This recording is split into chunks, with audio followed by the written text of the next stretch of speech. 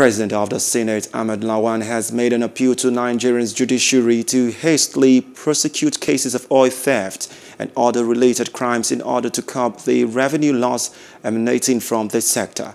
Lawan made the appeal when the leadership of the Senate met with heads of security agencies as a follow-up to a similar one held in August.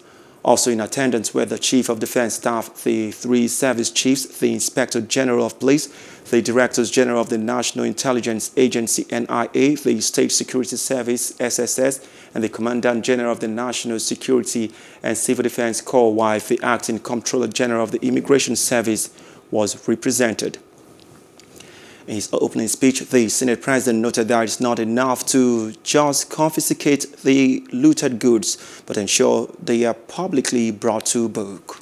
Nobody, no matter how highly that person is, can work spot-free if he or she decides to get involved in this kind of criminal activity.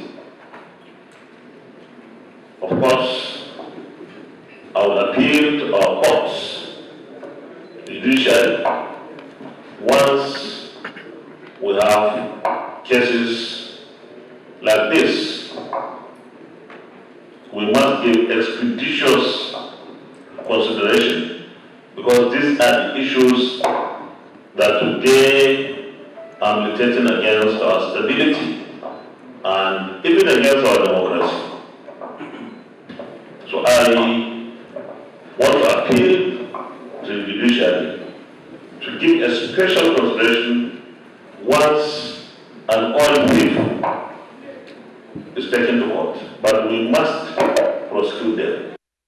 Hello, hope you enjoyed the news. Please do subscribe to our YouTube channel and don't forget to hit the notification button so you get notified about fresh news updates.